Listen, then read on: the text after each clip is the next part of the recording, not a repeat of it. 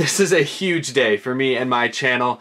2003 NASCAR Cup Series champion, two-time Daytona 500 winner, and perhaps most impressively, my all-time favorite NASCAR driver, Matt Kenseth, joins Out of the Groove.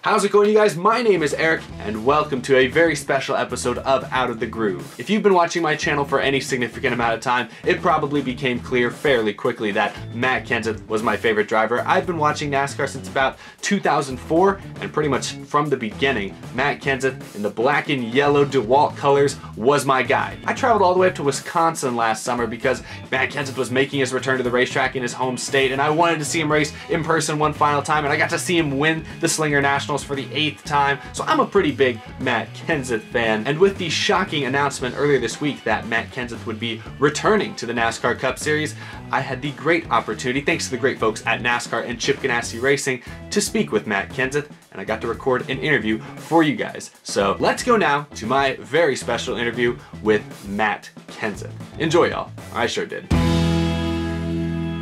Welcome to Out of the Groove. My name is Eric Eastep. This week, I have the great pleasure of being joined by the one, the only, Mr. Matt Kenseth, coming out of retirement to drive for the Chip Ganassi Racing in the number 42 car. How's it going today, man? Thanks for being here. It's going good, but I never used the R word. I never officially retired. I was just resting. That's fair. A lengthy hiatus, you might say. Resting.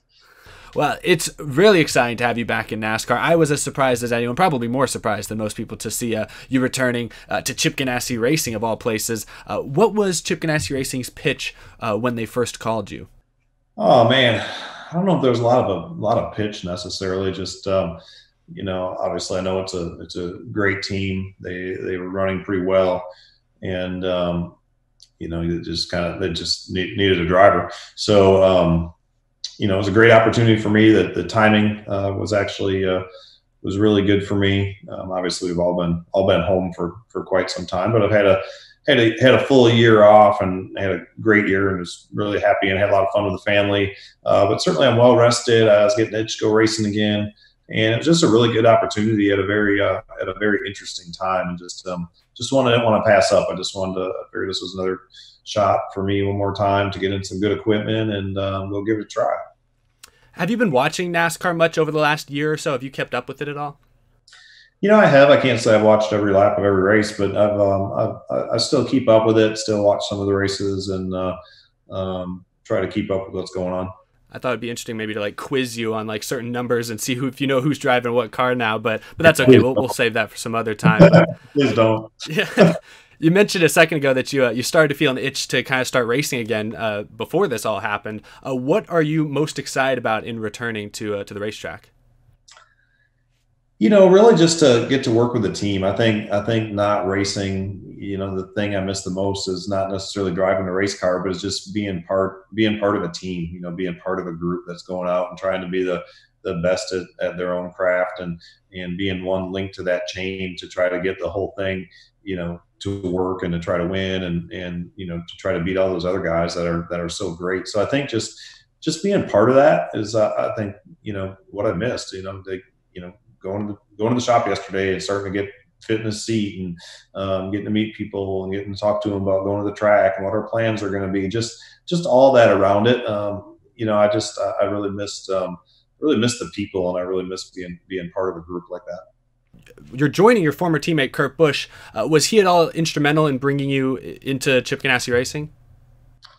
Certainly, I talked to Kurt a couple times and picked his brain just about a few things about the organization and maybe some of his experiences there. But certainly having Kurt as a teammate was a big part of the decision making process as well. I think especially with it, you always need good teammates, people you can trust, people you can talk to, people that can help you and you can help them. All that kind of stuff. And I knew Kurt, is that guy. I've worked with him in the past, and racing comes first for him. He always has put in a ton of effort. Has always been very, very helpful, willing to help and do all those kind of things. So I mean, certainly that weighed into the decision making process is having the right guy there that I felt like I could work well with.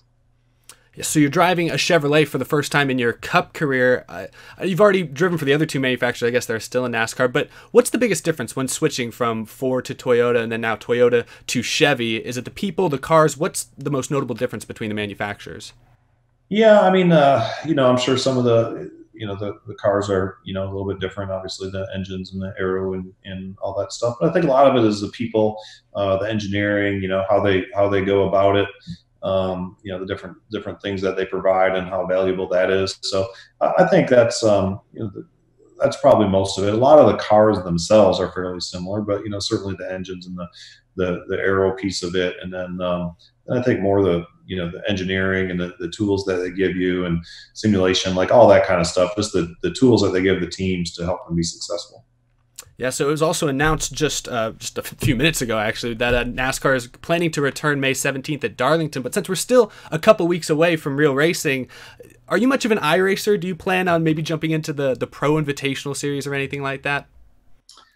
No, I have never done that. I haven't really watched any of the video games. I don't mind playing video games. I just think it's weird for me to watch one. So I watch somebody else play it. But I mean, I shouldn't say that because I don't know a lot about it. I've never really done it. I know a few people that do have the setups that have offered for me to go try it. I don't know that I'll join an actual race, but if it's a tool I think can help me at all, I'll certainly go spend some time on it and see if there's some things there that can help. Definitely. So once we do get real race cars back on the real racetrack, it sounds like there's going to be little to no practice time. Is there anything that you're going to be able to do between now and then to kind of make sure you're comfortable and ready to go racing once cars are back on the track? That's tough without being in the cars. I mean, I think the biggest thing you do is you try to be as prepared as you can physically, and then try to be prepared as you can mentally. Try to study, as much data as you can. Watch all the last year's race film from Darlington, and try to learn what you can from that. Talk to your teammate as much as you can. Maybe look through his notes from last year in the car I'm driving, their notes from last year or the last couple times there, and try to gain as much knowledge as you possibly can. I know it's always different than doing it and getting on the track and getting the experience. So I think you just go as prepared as you can, and I think Chad will have the guys ready and the car ready, and I'm sure he'll be ready to adjust to whatever I need during the race and just go there and hope for the best on the start. You've never driven the 550 horsepower, the high downforce rules package in NASCAR. So what kind of challenges do you think that's going to present to you when you get back in the race car? Yeah, I mean, I think there's going to be some different challenges there for sure. I mean, I imagine that it's going to be a lot different in the front than it is part way back than it is all the way back when you get cars with that much spoiler and stuff on the areas. It gets really dirty toward the back of the pack, and I'm sure the farther back you get, the more challenging it is. So I think it's going to be important, like it always is, to try to have track position and keep track position, and again, not being in a car for that long or never being in that car in those rules, it's going to be hard to keep track position early in the race. So you're going to have to try to adapt and figure out how to work traffic, I think, the best you can, and try to understand how you need to drive that particular rules package to get the most you can out of it. Mm-hmm. So you're at 39 career Cup Series wins right now. You're just one away from Mark Martin. What would it mean to you to possibly get into the 40 win club this year?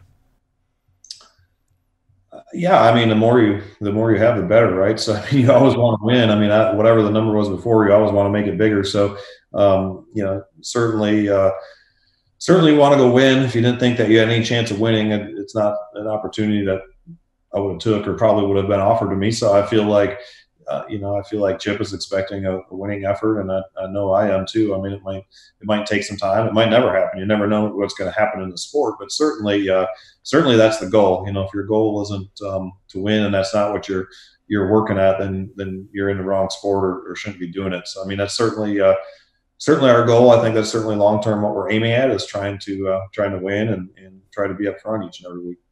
Very matter of fact. Well, I appreciate that. So obviously it is early. I know you haven't even been back in the race car yet, but do you see yourself racing beyond 2020 in NASCAR, or do you think this might be it? Well, 3 weeks ago, I didn't even see myself racing in 2020, so that's hard to say. Yeah. I mean, I'd say you never know what can happen. I mean, I don't have any really, I don't really have anything right now that I'm, thinking what's going to happen for sure. I think we just got to let it play out and see where it goes. I don't have a feeling one way or another about 2021 at the moment. At the moment, my focus is more short term, trying to get ready for Darlington and trying to put in the best effort I can there, learn as fast as I can, and hopefully get up to speed. And then when that's over, we'll look forward to going back to Darlington and trying to do better than the first time, no matter how we do the first time. So I think right now my outlook is much more short term and trying to get up to speed and hopefully start getting some results. And I think as you get into the meat of the season, I think that the future probably becomes more clear to me, and probably to Chip too, what everybody wants, or you kind of address it probably farther on down the road. But I think for right now, it's just short term, trying to get acclimated and trying to get up to speed. Certainly. Well, definitely crazy circumstances surrounding all of us right now. But thank you so much for your time today, Matt. Like I said earlier, I've been a big fan of yours for years, so it really means a lot to have you on my show. Best of luck this year. Thank you so much. Appreciate it. Whew. Again, a big thank you to Matt Kenseth, as well as all the great folks at Chip Ganassi Racing and NASCAR who helped set that up. That was really special to me, and I hope you all enjoyed that, and hopefully that put as big a smile on your face as it did me when I was recording it. I tried to be as professional as possible. Of course, I didn't want to make a scene or anything like that. Guys, I'm a big Matt Kenseth fan. I have a Matt Kenseth cardboard. I forgot he's right there. Oh God. I hope Matt didn't see him. That would have been embarrassing. But anyway, I'm a big Matt Kenseth fan, and that was really cool to get to talk to Matt a little bit about what led him to returning to NASCAR this year and what his expectations are for the coming season, which it sounds like could get restarted here very soon. But I hope you all enjoyed that, because I certainly did. This wouldn't be possible without the support I've gotten from each and every single one of you over the many years I've been doing videos on YouTube. Really, moments like these have me feeling very introspective. I've been doing videos on YouTube now for nearly 9 years, and obviously my content has changed a lot during that time. I've changed a lot during that time. I started doing videos in middle school. I'm about to graduate college. It's been a long journey. I've changed a lot. The videos have changed a lot, and you guys have continued to support me. You guys have continued to find some sort of joy, some sort of entertainment, some sort of value in the content I've produced, and for that I am extremely grateful. It just means a lot to me that my videos have been able to reach out to so many different people, and your support has allowed me to do a lot of things just in the last year or so that I never thought would be possible. I mean, I'm just a fan. I'm just a huge racing fan, much like pretty much all of you. I've been really fortunate to kind of develop a little bit of an audience here on this platform, and that's granted me some really cool opportunities. But when it's all said and done, I call the show Out of the Groove because I'm just a fan like anyone else. I get my news from pretty much the same place everyone else does. I started the show because I really had very few people to talk about NASCAR things with. I mean, I didn't have any friends that watched NASCAR, so I wanted to start this show to create an online conversation. I know we're not able to really directly have a back and forth conversation, but I read most all of the comments y'all post on these videos, the tweets you send me, things you send on my Instagram, all sorts of social media, and this has kind of, for the last several years, been my way of catching up on all the NASCAR conversation I feel like I was missing throughout the many early years of my life when I was a fan and nobody around me knew half of anything about NASCAR. But it's moments like these, getting to interview my all-time favorite driver on the show, that really have me sitting back and just unbelievable, just thinking about how amazing this journey has been the last few years, and it's all because of your support. So thank you all a ton for helping my dreams come true, and I really can't thank you all enough for that. But I'll do my best. Thanks guys for the support. Thank you for watching this video. Follow me on Twitter, follow me on Instagram, subscribe if you are new. As always, I also have to give a special shout out to my Patreon supporters. You guys go the extra mile supporting the videos, supporting the channel. I hope you enjoy that interview, because it's because of the support of guys like you guys that I'm able to do things like that and dedicate as much time to this YouTube stuff as I do. So thank you for the support a ton. One more time, a big thank you to Matt Kenseth, Chip Ganassi Racing, everyone who set that up. That was really special. I really enjoyed it. I hope you guys did as well. But that's all I've got. I'll see you guys again very, very soon. It sounds like we got a lot of news to perhaps catch up on this weekend, so you'll probably be hearing from me sooner rather than later. But thank you all for the support. Stay safe out there. Have a great weekend, everybody.